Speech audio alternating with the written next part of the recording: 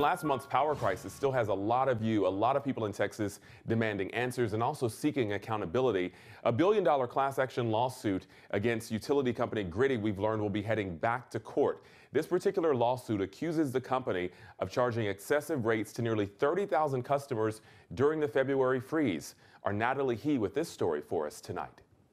Well, the goal is to get money back into customers' hands and not hurt anyone's credit. Today, we spoke to a Houston area woman who says Griddy charged her thousands of dollars during that 4-day period of the storm. During the storm, I was getting $150 taken out of my account every hour or so. During the February freeze, Lisa Corey of Mont Bellevue was one of millions of Texans who lost power for days at a time. We didn't have any electricity, right? So why is my account still being hit? As a Griddy customer, her account was linked to her checking account and was getting drained, hit with excessive charges 8 different times when the electric provider decided to exponentially raise their rates. According to court documents, a statement from December shows a 7.6-cent kilowatt-hour rate, totaling just over $220 for the entire month. But in February, Griddy's rate jumped to a $4 kilowatt-hour rate, which means Lisa now allegedly owes roughly $10,000.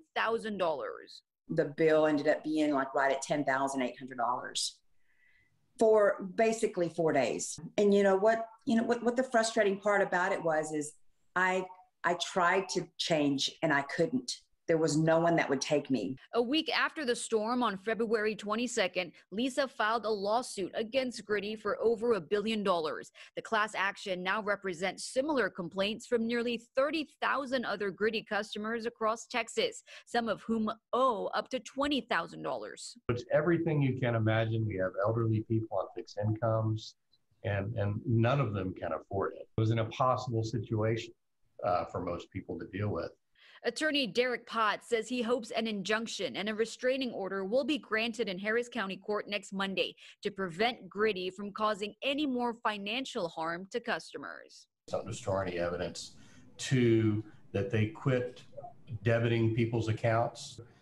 3, that they don't contact any credit reporting agencies until this is resolved. The Texas Attorney General has also filed a lawsuit against Griddy. The utility company has now been banned from participating in the Texas power market over these payment breaches. Today, we reached out to Griddy representatives for a response. So far, we've not heard back.